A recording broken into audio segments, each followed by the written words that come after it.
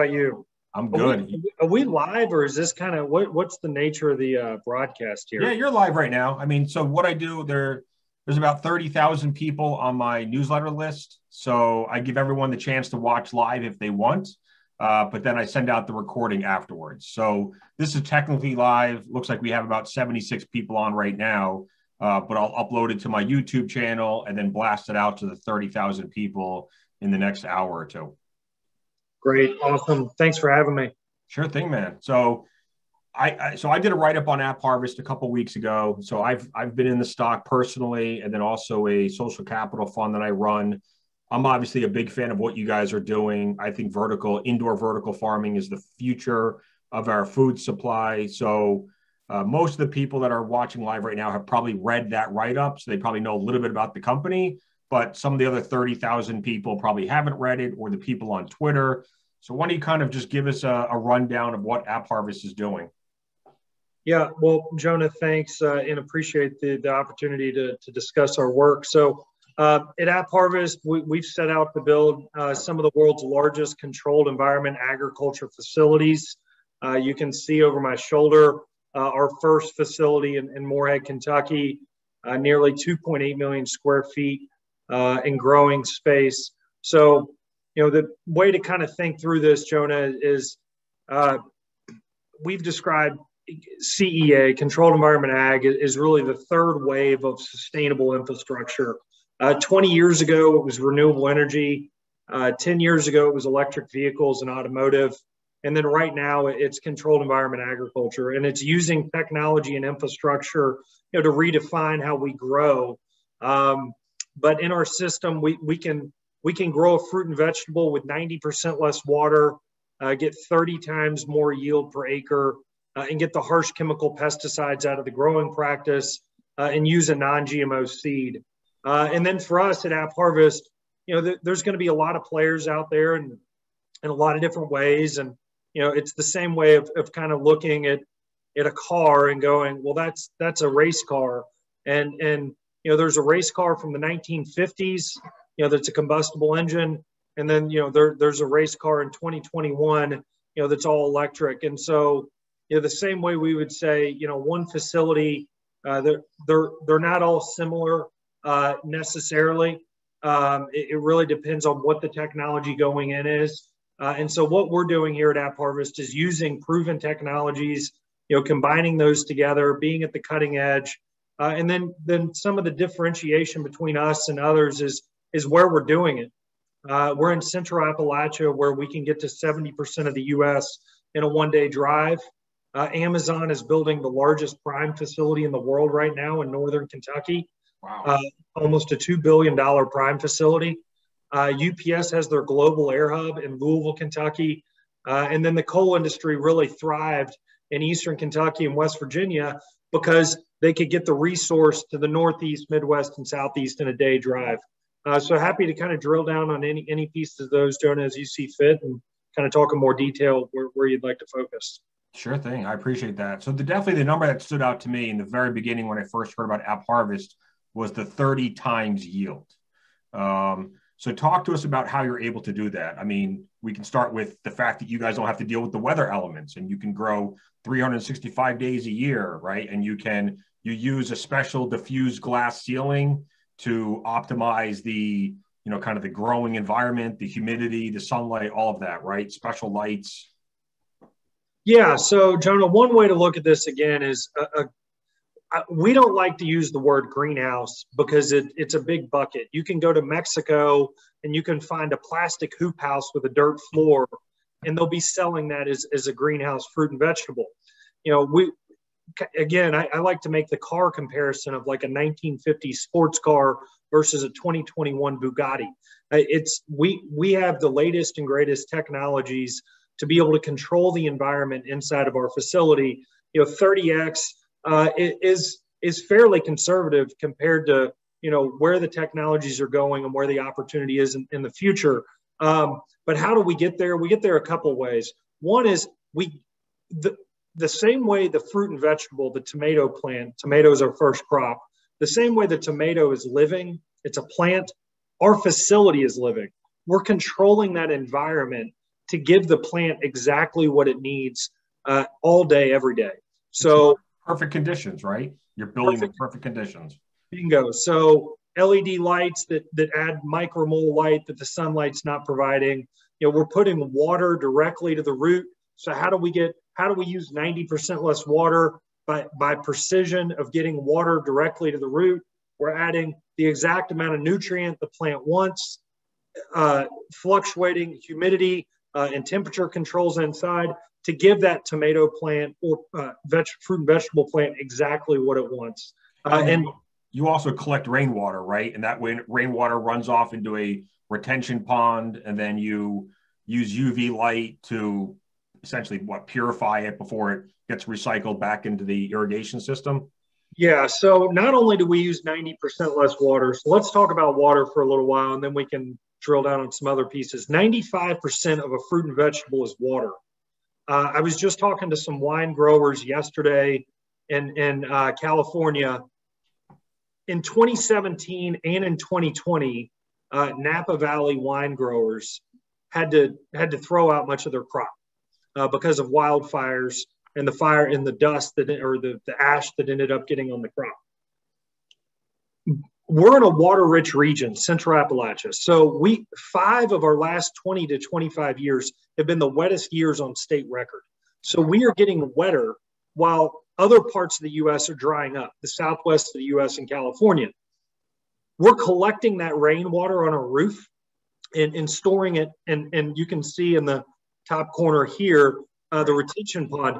Almost, and Jonah, once the vaccines are out and you feel comfortable, we'd love to host you and some of your listeners to come check out our work. The retention ponds, 75 Olympic-sized swimming pools. So we collect all that rainwater on our roof. We put it in our retention pond. We only filter it with sand and UV, and then that goes back into the facility. This is important for a couple of reasons. If we were to use city water or well water or water from the ground in our facility, that would have sodium. Rainwater has no sodium. As a result, we're able, once the water goes in our facility, it only leaves as a fruit and vegetable.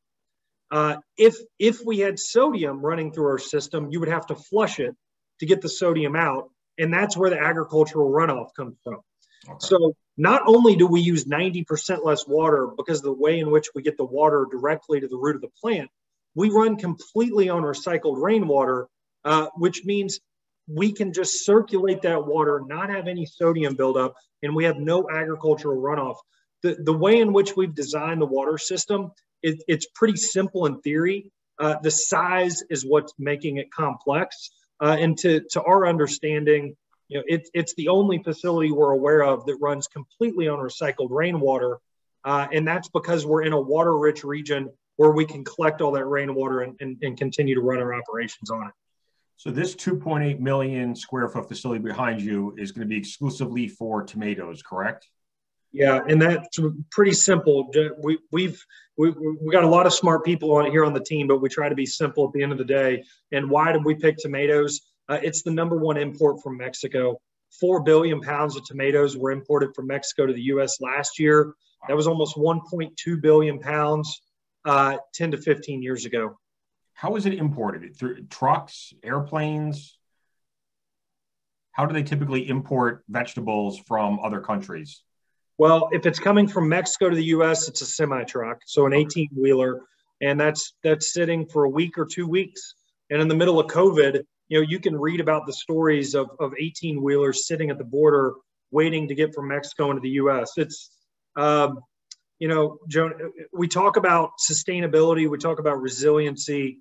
It's unacceptable that we're the largest economy in the world, and the U.S. is shipping fruits and vegetables 2,000 to 3,000 miles to get to consumers, and then we're flying in. I mean, we're digging deeper into this. I mean, we're flying in our berries from, countries in South America. We're flying in peppers in some cases from Europe. I mean, it's a waste of transportation costs. A wildly inefficient system that will collapse over time. It's not even a question of if, it's a matter of when. And is it 5 years, 10 years, 15 years, 20 years? we're head down playing the super long game here at AppHarvest.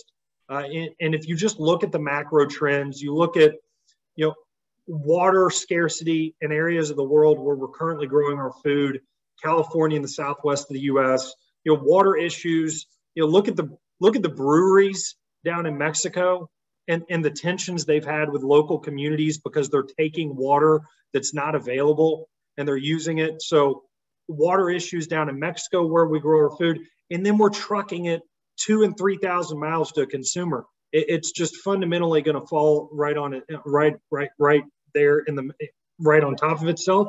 And that's where here at AppHarvest, we're just head down focused on building the assets we need to build. So the other two facilities that you're building in Kentucky, what vegetables are going to go in there? So one of them, we'll be growing leafy greens, a whole host of different variety of leafy greens.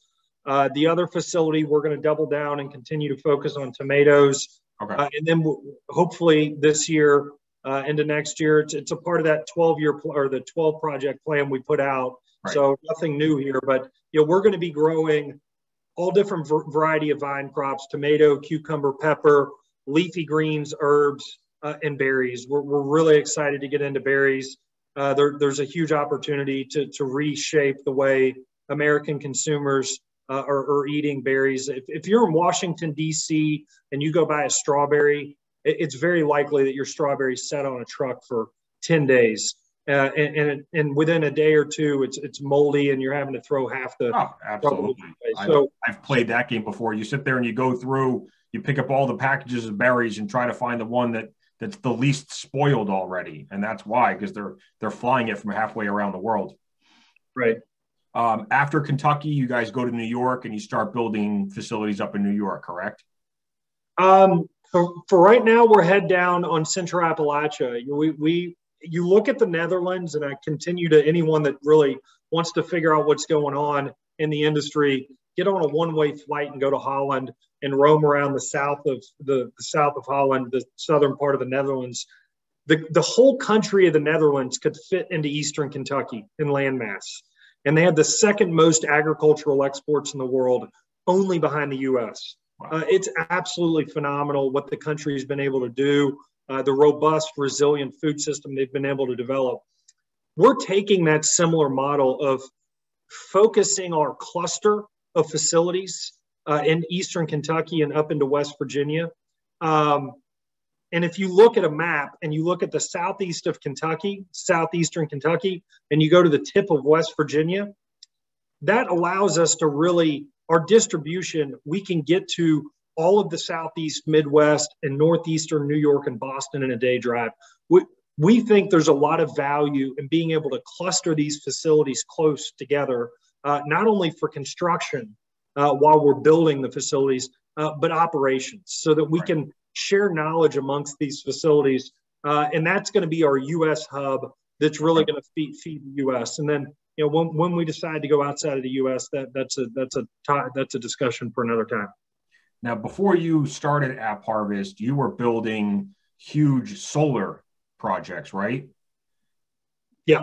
Is there any solar component to AppHarvest? I mean, I know your roofs are obviously collecting rainwater. Does that make it hard to do solar with the collection of rainwater? No. So my background in large scale solar projects is what really set me up to help with this team here on large scale controlled ag projects. So my background in energy of just building large sustainable projects is what, I was able to bring to this company. The last project I was a part of was 750 acres of solar down in Georgia as part of an initiative to build on Army lands.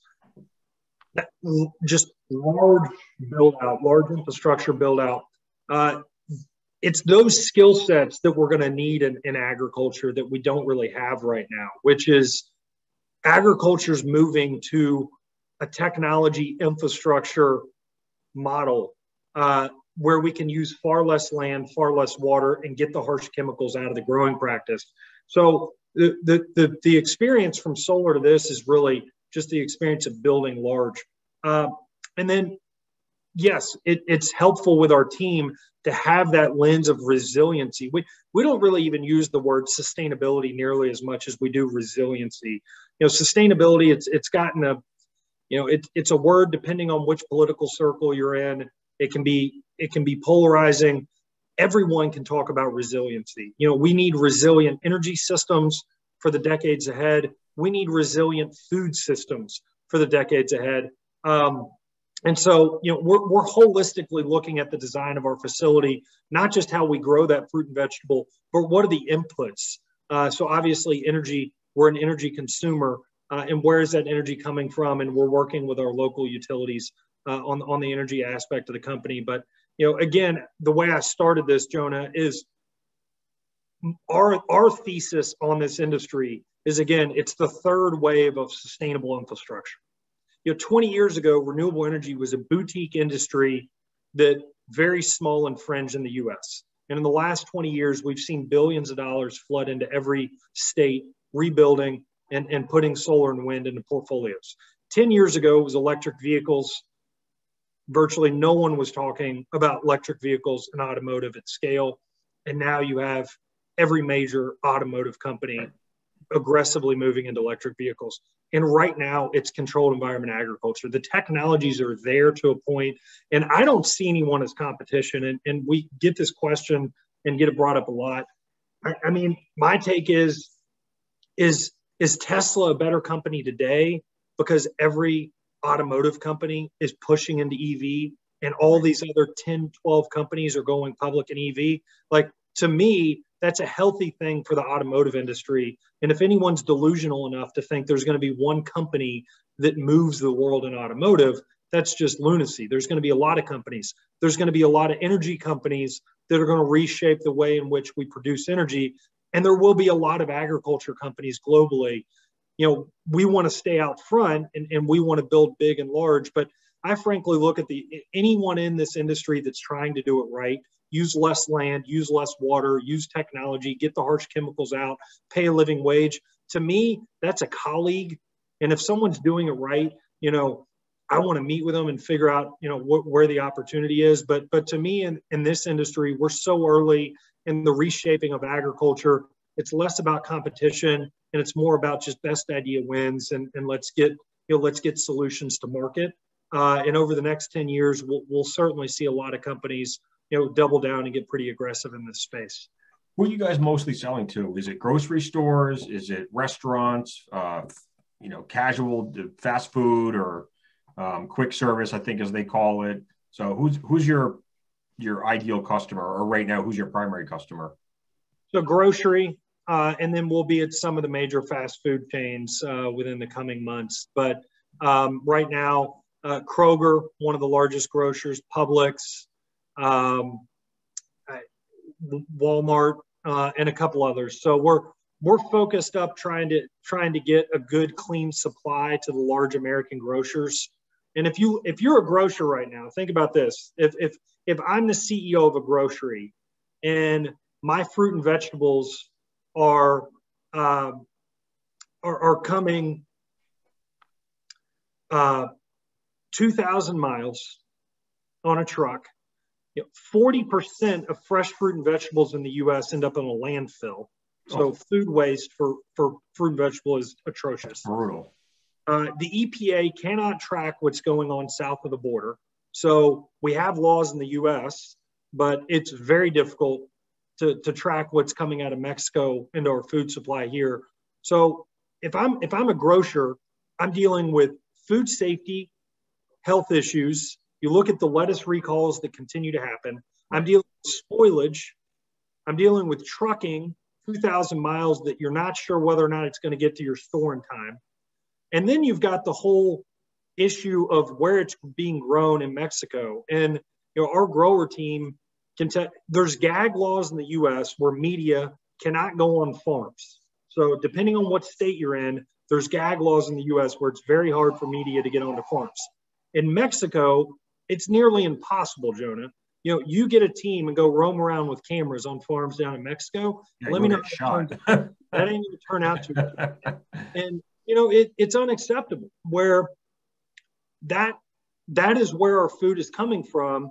And we've got children making $5 a day who have no health care, who are using illegal chemical pesticides that it's impossible for the EPA to track.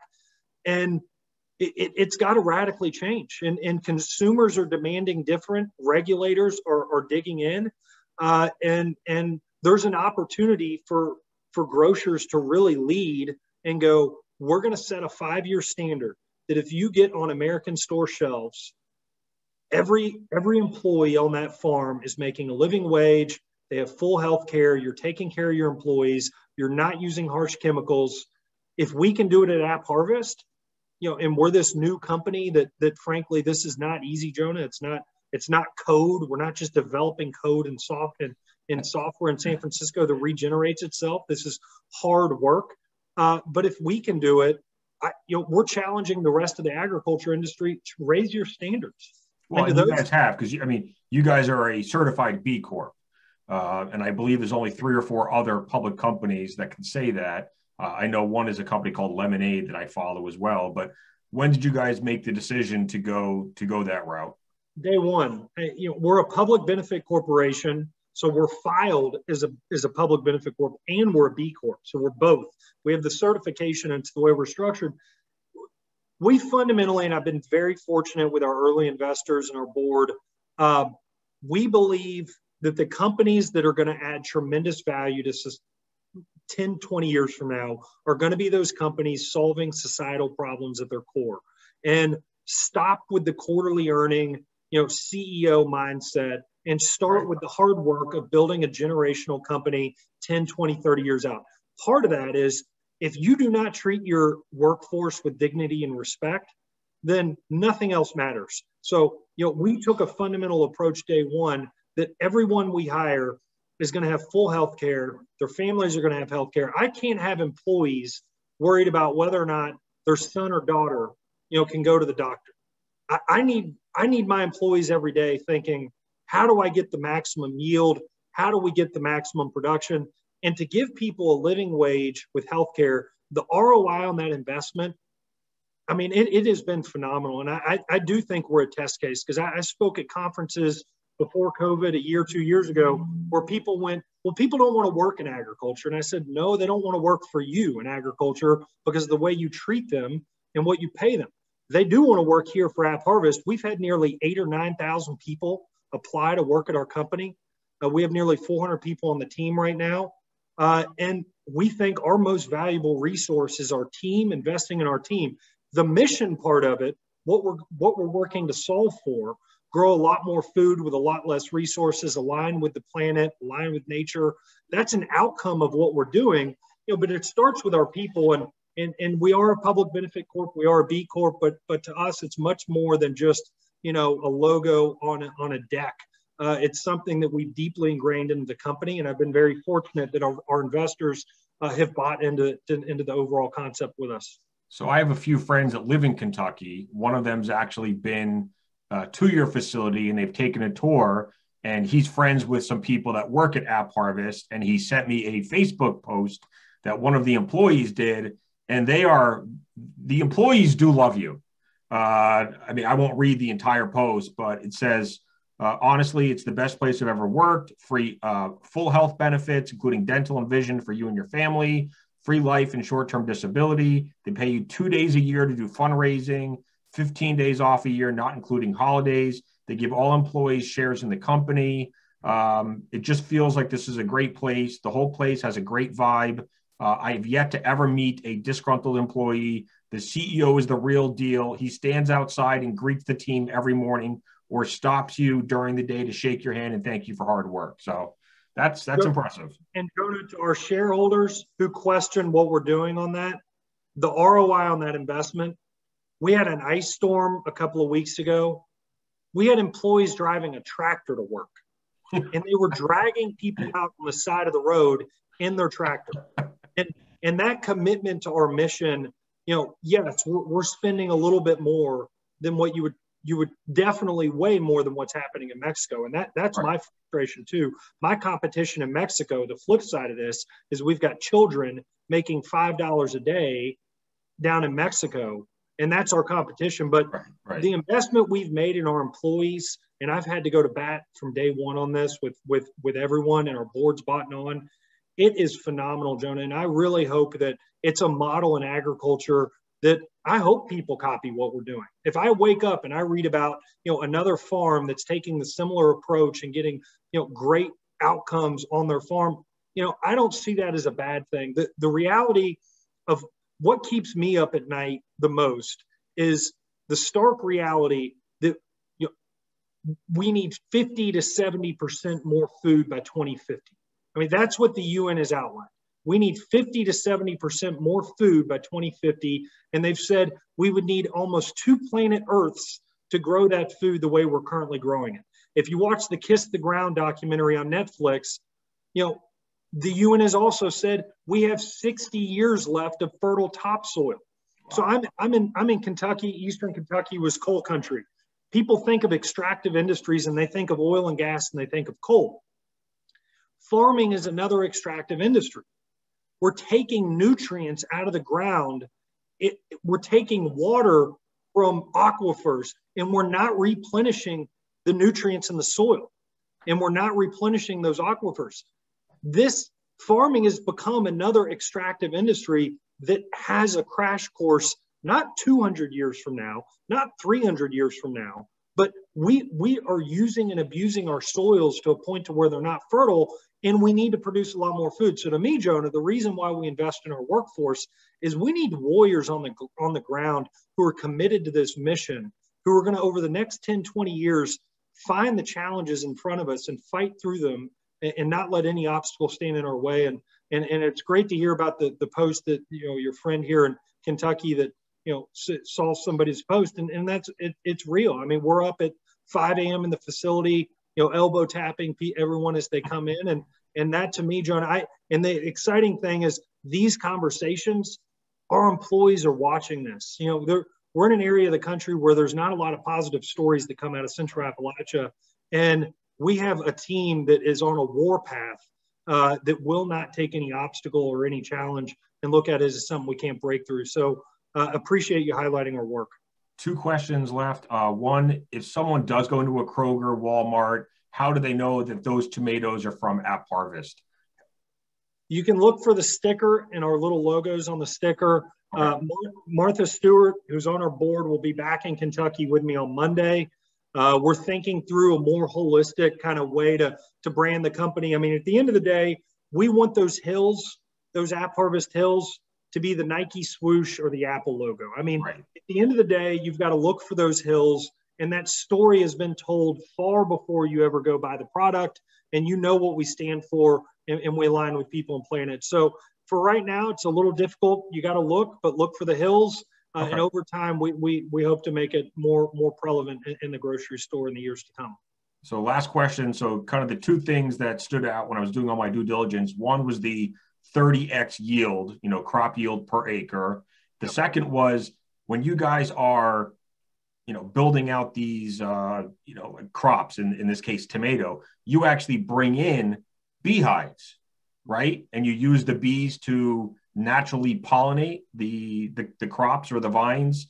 So how does that, I mean, I thought it was fascinating that you bring in, I mean, it was a couple hundred beehives, right? I mean, it was a lot. We're cycling bees in, and yeah, I mean, it's phenomenal to see technology meet nature, and we've got to be very, my viewpoint on this is the real technology in front of all of us is what's in nature. I mean, we look at an iPhone, we think this is technology. It's not. It's pretty simplistic and basic, really.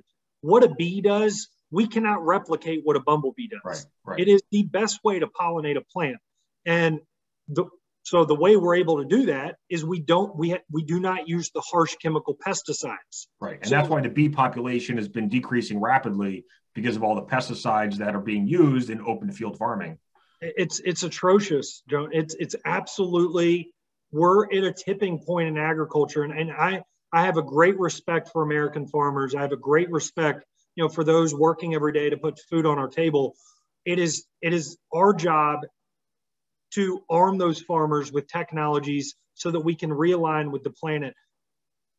Our facility, the way we've tried to coin this, we put nature first and technology supports from behind. So we're capturing the sunlight. We're only adding micromole light from the LED that the sun doesn't already provide.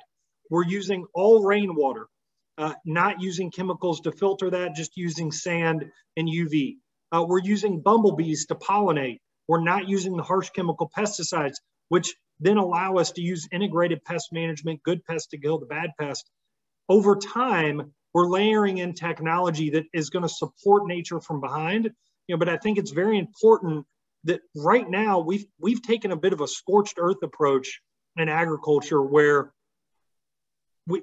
it's been us pushing from the top on how we want to produce our food. And we have to flip that. We have to allow nature to do what it does best, which is, if you let the tomato plant grow in a perfect environment, it's going to flourish. It's going to grow really tall and fruit, a lot of fruit. Right. And your tomato plants are growing, what, 15, 20, 25 feet off the ground? 45 feet in total, and we keep wrapping them, and then we're harvesting those tomatoes as they grow. So again, Jonah, big picture, long term, I hope people see AppHarvest as a company that puts nature first. We use technology to drive nature from behind, and we have a lot of work to do. But over the next decades, we've got our sights on being one of the largest food and agriculture companies in the world, and we certainly have a long way to go to redefine our food system. We're playing a small part today and hope to be a really big piece in the decades to come. Well, I appreciate the work you guys are doing. I'm sure others do as well. Thank you so much for coming on today. Really appreciate it. I'll let you get back to your construction. I know you guys have 2 more facilities going up in Kentucky, so you probably got your hands full. Yeah, and Jonah, I'm happy to jump on here again. We're trying our. I'm staying head down and really focused on our work, but I think it's important that we get out and message, not only on some TV networks, but with discussions like this. So I'm happy to come back on, but you could hear the construction in the background. We're trying our hard to speed up construction as best as possible. So thank you for having me, and happy to jump back on anytime. Thanks, Jonathan. Appreciate it. Have a good day. Thanks. Bye.